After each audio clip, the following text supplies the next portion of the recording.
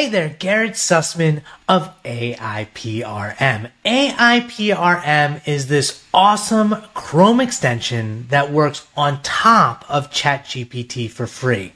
Now, if you work in healthcare, if you're a doctor or a dentist or work at a practice and you're doing marketing, maybe you're part of a team or the only marketer, or you're actually a doctor trying to do the marketing for your practice, well, you've got a lot of other things going on, and sometimes we find ourselves at a standstill, not knowing where to begin, not knowing what to do.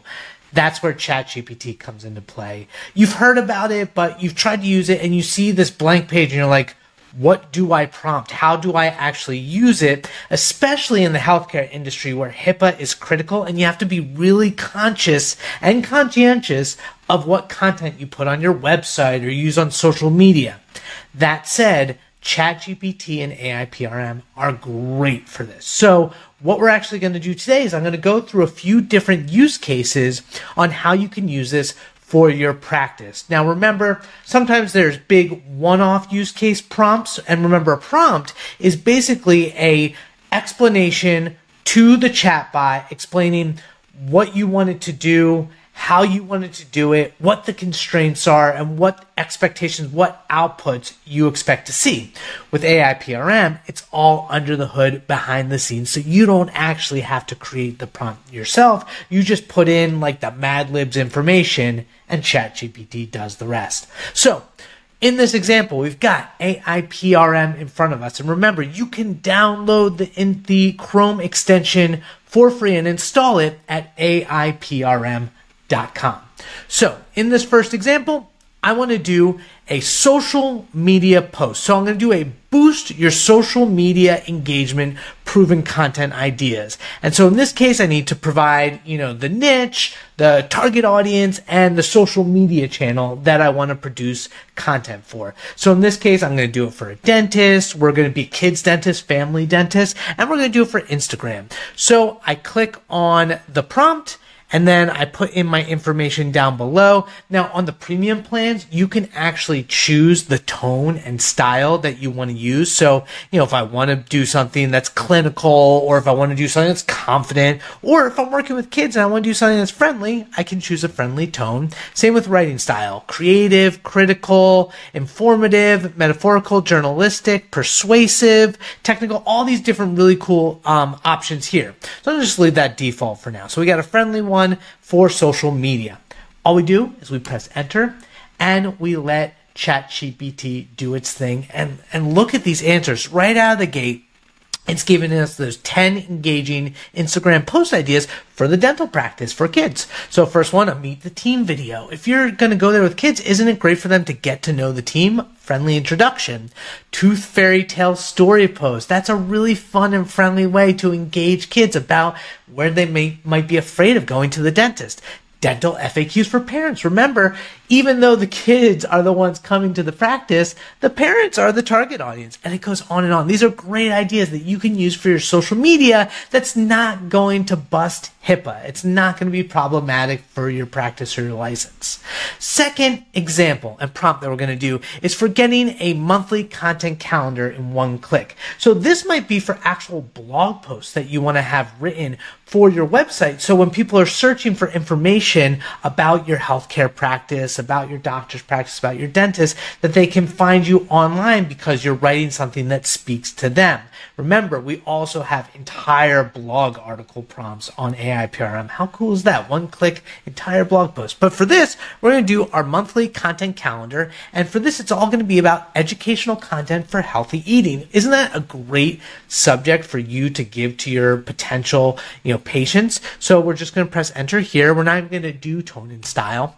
Just click enter, and then all of a sudden we let ChatGPT do its thing, and boom, we start getting the specific content calendar actually broken into a table. So we have Monday and Wednesday and Friday. We're going to do it every 3 days. A beginner's guide, effortless meal prep for healthy eating. I love that. Essential vitamins and minerals, the secret to longevity. The underrated ingredient can change your life. It's a little clickbaity, but interesting nonetheless.